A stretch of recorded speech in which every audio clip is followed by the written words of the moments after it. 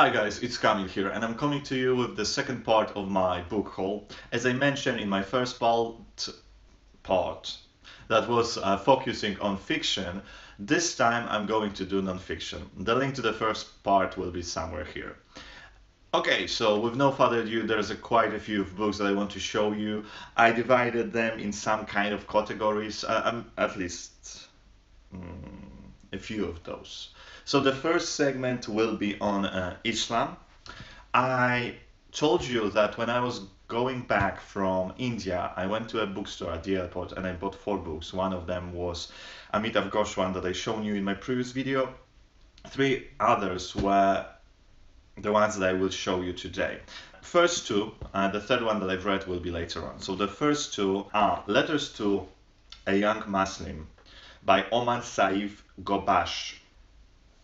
This one reminds me a bit Taisi quotes Between the World and Me, in a manner that this one is written as a letter by Omar Saif Ghobash to his older son, explaining him where Islam is currently in the world and its political environment. It sounds really interesting. Omar Saif Ghobash offers a short and highly readable manifesto that tackles our current global crisis with the training of an experienced diplomat and the personal responsibility of a father. That sounds great, and I think it will be great to read those 2 together.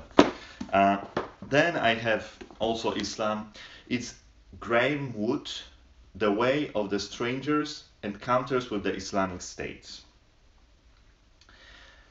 I never seen it anywhere else, but when I picked it up in the bookstore, this sounds extremely interesting. Graeme Wood's The Way of the Strangers is a riveting, intimate journey into the minds of the Islamic State's true believers, one which upends our understanding of their psychology, character and aims.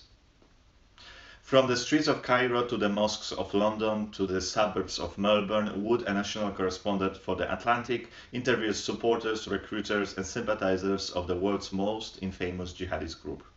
Sounds brilliant, right?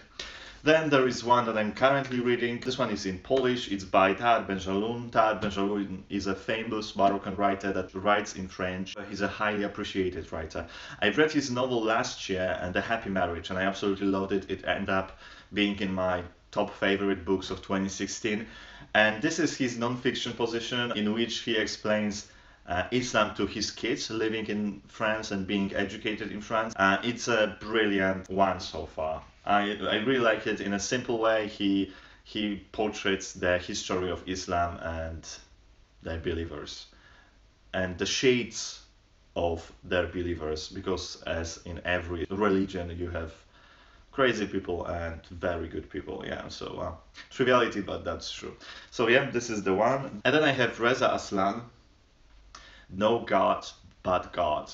This is the English title. This is Polish edition. Of course, you know Reza Aslan. He's a super famous historian that deals with religions in general. He written this famous book about Jesus Christ a few years back. I will put a cover over here. I don't remember the title now.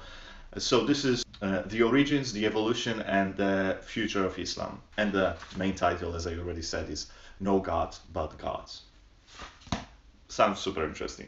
I have a book that I received from Jeffrey. This was the 4th one that he sent to me for my birthday. This is Gloria Steinem, My Life on the Road. Gloria Steinem is a famous activist that I probably should know more about.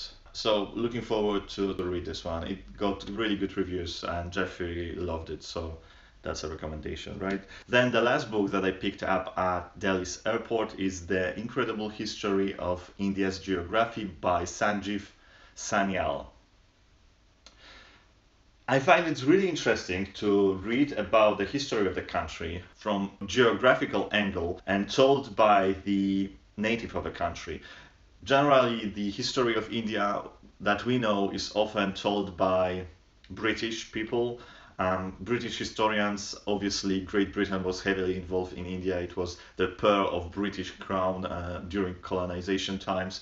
So it was quite refreshing to have a peek at Indian history through the eyes of native Indian. Highly recommended. I gave it 3 stars. I mean, obviously, there are some parts that sound a bit subjective. Nevertheless, it was a very enjoyable read, and I think that it, in a very clearly manner, introduces you to Indian history. And this is a fascinating one, so yeah. Then, another segment is on Foucault. I think I've shown you the first one actually already. I'm currently reading the Foucault Reader. Then I have Michel Foucault, Punish and Discipline, and The Birth of the Prison. This is his probably one of the most famous positions. I have it in English, but I decided to get it in Polish as, I mean, he's hard enough to be read in the native tongue, so I decided to make my life a bit easier and read it in Polish. Then I have one of the many books that collects his lectures that he given when he was a professor at Collège de France, and this one is on the government of the living. So yeah, this is the one.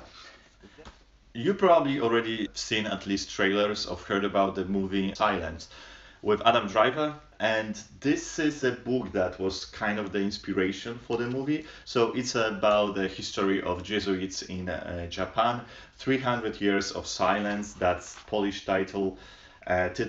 Original title actually is In Search of Japan's Hidden Christians. Looking forward to read this one. As I already said, I tend to say when I pick up any of those books. And then I have two super beautiful editions, and I absolutely am hyped and very excited about those two. I started to read it. So this is the History of Beauty. No, this one actually is the History of Ugliness by Umberto Eco, and this is the History of Beauty by Umberto Eco. Those two books are brilliantly published with tons of photographies and very good catalog-like, album-like paper. And those are written in a very accessible form. Then I have three more books I want to show you. Actually, I should have shown you that earlier. So this is Hannah Arendt, The Origins of Totalitarianism. This is Polish edition. I'm really excited that I picked it up because I was looking for it for quite a while. It was hard to get it.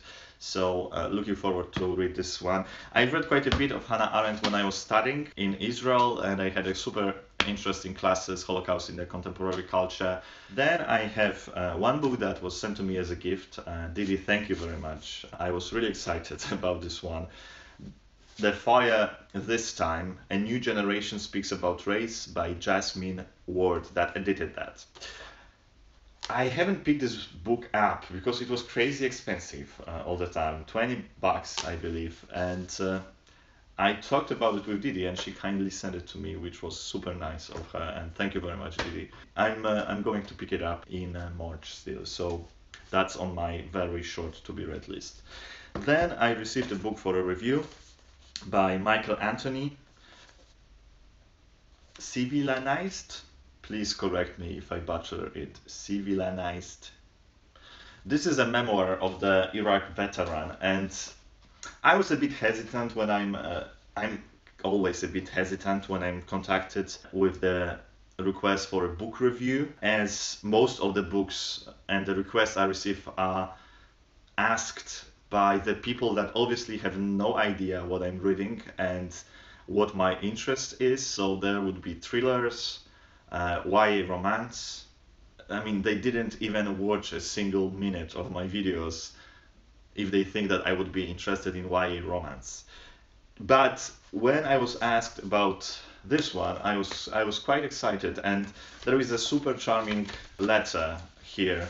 I know that it's not written for me, probably it's written for everybody that accepted this book, but nevertheless it's addressed to me, and it's a really nice and very humble one.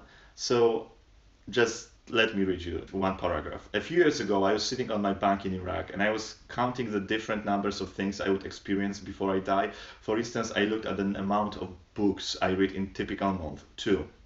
I was 24 years. And then I looked at the average age expectancy of American male, roughly 79 years. As a young soldier in the middle of a war zone, I knew there was a chance that I would never make it to that average age of 79. But if I did make it, I was curious to know how many books I could look forward to reading. My number was 1392. I'm not sure what your number is, and I hope that it's much higher than mine and that you live a long and happy life. But whatever your number is, I want to thank you for letting my memoir be one of them. That's charming, right? Yeah, I think that's it. So tell me if you read any of those books. Tell me if you plan to read any of those. And what are you reading now as for nonfiction? Talk to you soon. Bye bye.